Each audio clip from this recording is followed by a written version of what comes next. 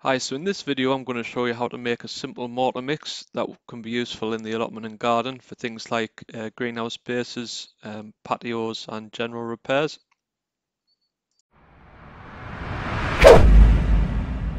So you're not going to need any specialist tools, but what you will need is the general purpose cement, some builder's sand, a bucket and trowel and some water. And we're going to be using a ratio mix of 3 parts sand to 1 part cement.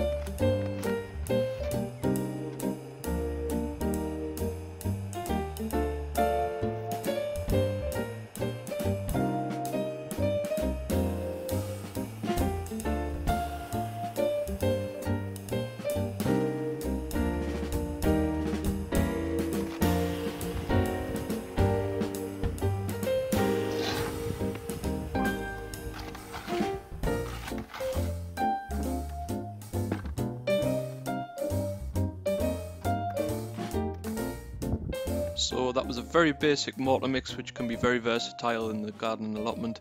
Any questions, pop them below, and if you've liked the video, give it a thumbs up and don't forget to subscribe to my channel.